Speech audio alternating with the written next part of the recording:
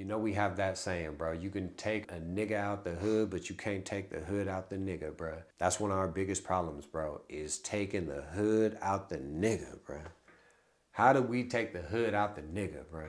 I'ma help you, bro. This is how you do it. So first off, like slow money. You gotta learn how to manage slow money. Cause if you can manage it, bro, and if you have enough wits to manage your money weeks out, months out, to think about the investments that you're making, to manage your money years out.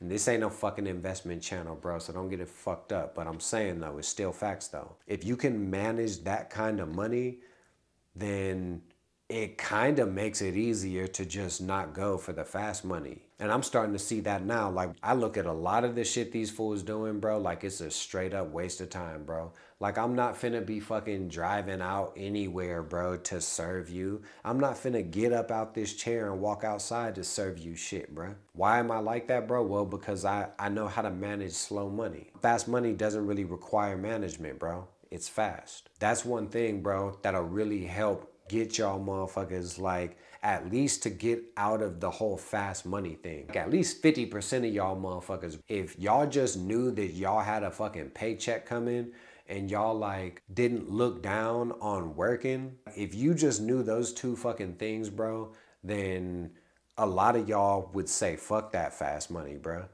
Like, you getting, you know, now we ain't gonna say fuck all the money. You know what I mean? Motherfucker, you really cashing out. Hey, it's fast money season, you know what I mean? But come on now, like we adults over here, bro. Y'all know what I'm saying. If your street reputation is gonna pay you or not. Like, are you a star, bro? Are you actually getting paid from being who you are? Or are you not, bro? Because if you're not, that's the thing, bro. I feel like is if you put any kind of value on having a good life with society, if you have any kind of value on that, then it brings making money up to the forefront of what you think about. You know what I mean? And when you see things that aren't paying you, bruh, it just kind of makes it goofy to be all into it. You know what I mean? You know, we do it with our neighborhoods and all that. We all from where we from and all that. But let's talk facts for a minute though, bruh. I be talking all this 209 shit, this Phoenix Lake shit, bruh. Everybody know where I'm from and all that. But I don't own that motherfucking street, bruh. I don't own El Oso. You know what I mean? I don't own all this shit, bruh.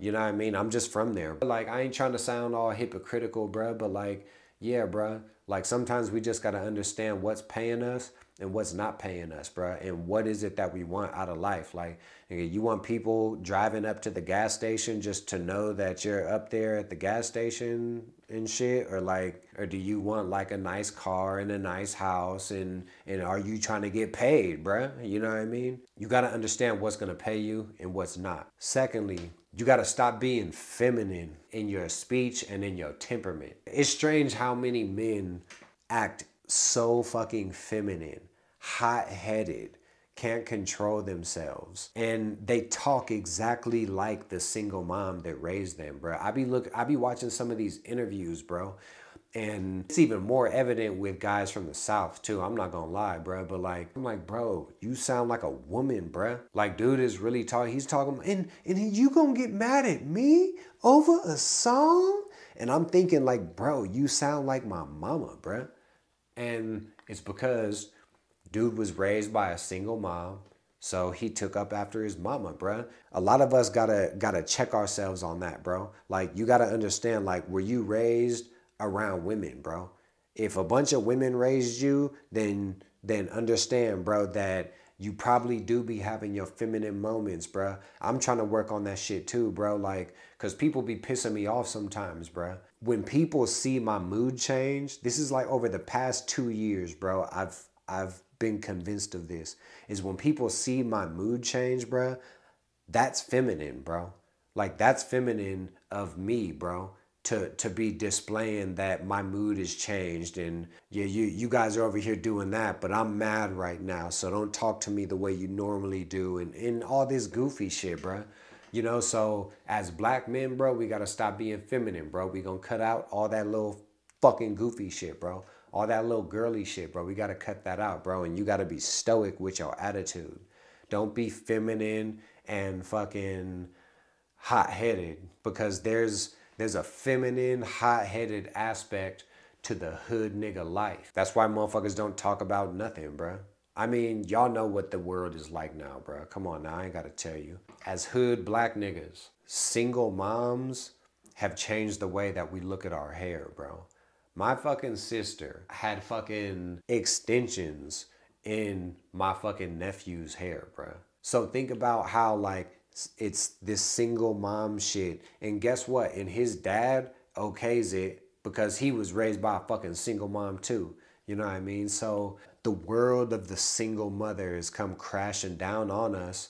And now my nephew has extensions in his fucking hair. I don't even know why he has long hair in the first fucking place. He's a fucking boy. They want to do his hair and they think he's so cute with his braids and all this shit. And they treat him like a fucking girl, bro. And when you look at all these hairstyles that y'all motherfuckers be having and shit, bro, come on now. Like, y'all not finna sit up here and tell me that that shit is not single mother influenced, bro. Nigga, did your daddy give you that idea, nigga? Or did some fucking bitch give you that idea? Because it was probably your bitch ass mama, nigga. I think that one of the biggest things that's wrong with that, though, is the fact that a lot of guys are never gonna see themselves physically in their masculine potential. A lot of guys are gonna have fucking beer bellies and fucking Michael Jackson perms and shit forever, bro. They're never gonna see like what it's really like to be like a G, bro. You know what I mean? Another area where we shoot ourselves in the foot is with these hoes, bro. Yeah, with these bitches, nigga.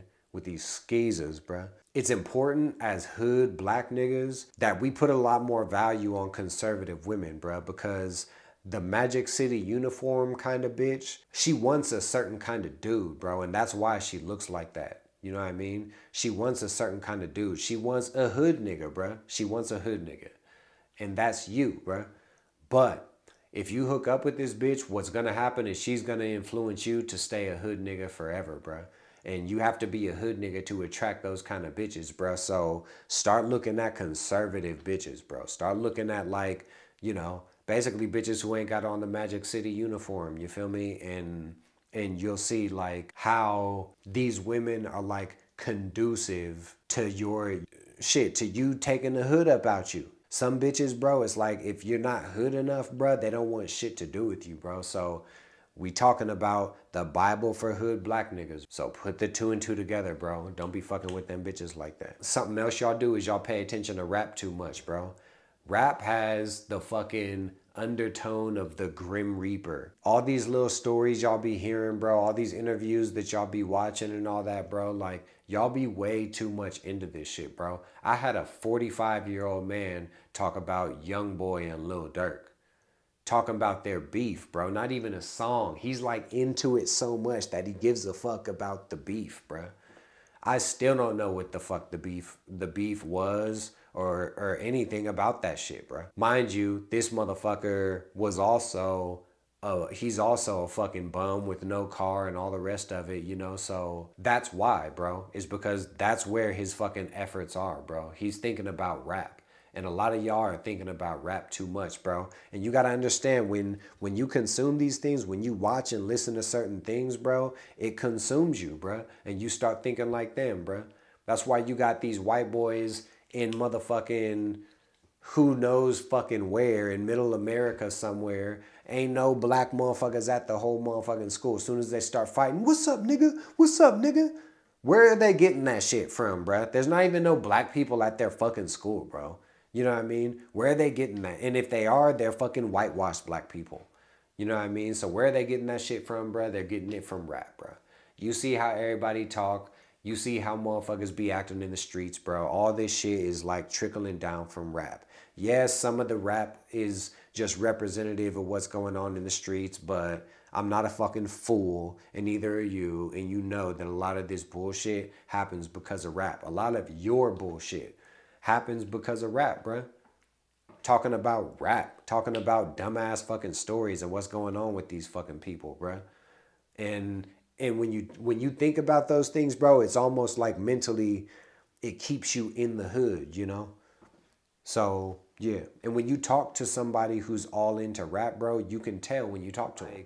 No more negative attention, bruh. Just trying to get attention at any fucking expense is fucking retarded, bro. Don't just be out trying to get attention all the fucking time. But it's mainly negative attention. Now, Kanye West, you can get as much negative attention as you fucking want, bro. But me and you watching this fucking video, bro, we can't be getting negative attention like that, bro. You know what I mean? Because it makes you look like a hood black nigga, bro. And this is the Bible. The Bible for hood black niggas. You need to have a different vision of success. At one point in time, bro, my vision of success was a fucking MacBook, fucking a bunch of hundreds, a bunch of 20s. You're like, you gotta have cash on the table. You gotta have the computer on the table. Then you gotta have guns on the table, weed everywhere. That was how I saw success, bro. It was like straight up trap life, bro. And you gotta change that, bro. You gotta change like the way you see success, bro. Because now when I think of success, I think of, you know, a fucking bulletproof glass garage, bro, with a, you know, with a Ford GT in that motherfucker. That's what I think of when I think success now, you know? So you got to change like that trap life version of success, bro, and and go corporate with it, bro. Go corporate with it and see if you can find something else, you know what I mean? Something else that, you know, that's not hood, that you could still see yourself doing, bro. You got to imagine yourself walking in a different life. You feel me? What if you were the dude who drove a Porsche and wore a suit every fucking day? Think about those kind of things, bro. You got to be well spoken too. And you need to know what you're talking about. If you don't know what you're talking about, then before you speak, you need to make it clear that you don't know what you're talking about to avoid arguing with people in the future. You got to understand how to talk to everybody. You can't talk to everybody the same way, you know? So when you walk into a liquor store and unless you're like, you know, white or something. But if you're a hood black nigga, bro, you can't talk to everybody the same way. And you talking about, hey, what's up, bro? To the cashier. Like when you go and talk to your dentist, bro, don't be walking up to your dentist talking about what's up, bro. Don't be giving him the little hood nigga handshake, bro. Come on now, shake that man's hand with some fucking respect, bro. That's your dentist, bro. You know what I mean? This ain't one of your partners. Try to have more respect for what's going on in society, bro. And just understand that you can participate. You can go to the dealership off your salary, off your hourly job. You can go to the dealership and you can participate in some of this American pie. Like, comment, subscribe to the channel, man. Thanks for watching this motherfucker. I'm out.